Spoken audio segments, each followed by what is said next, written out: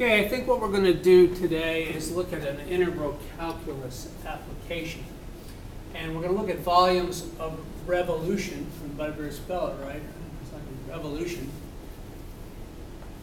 Okay, and I'm going to take the function y equals x squared, a very easy function we know everything about, from x equals 0 to x equals 4. And I draw it here like this, here's 0 to 4. And then what I'm going to do is rotate this thing around the x-axis, the x-axis here. And this creates this cone-like object. It is solid.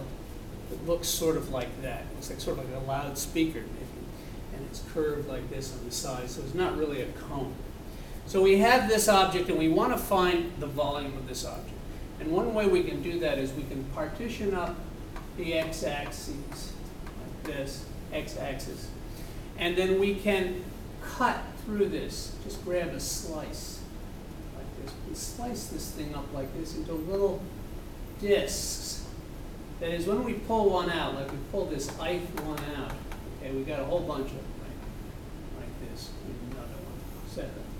And when we pull the ith one out, we end up with a disc that looks like this. And it has a thickness, T, and it has a radius, R. And if we knew T and R, we could find the volume of that particular disk. And once we can find the volume of one, we can find them all. So the volume, sub I we'll call it, since it's the ith one, here's the first one, second, etc., is going to be pi r squared T. Okay? Now, we're going to put this in other variables other than r and t. We realize that t is really the thickness, or dx. Okay? We have each one of these has a certain thickness, and we call that dx. So I'll call that dx, the change in x. That's how much it changes. And then r is how high this thing is. And I say I'm doing this one right here, from here to here. And this distance is just the y value, isn't it, at that particular x sub I. So we'll just call that, we'll now call this y sub I. Okay. So my volume sub I of this little disk is going to equal pi y sub I squared dx. There it is. Now we have, that's just the volume of one of these little disks. I have to add them all up, and the way we do this is with the definite integral, because we end up with a Riemann sum, the special sum of products. And so we write it like this. We say that, we'll go over here for a second here.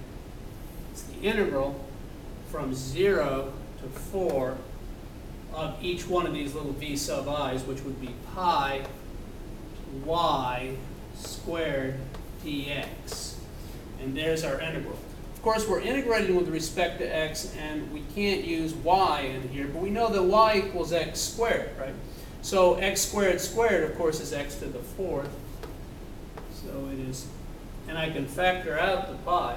I'll bring the pi out here, and it becomes x to the 4th dx from 0 to 4. And that will give us the volume of this cone-like object.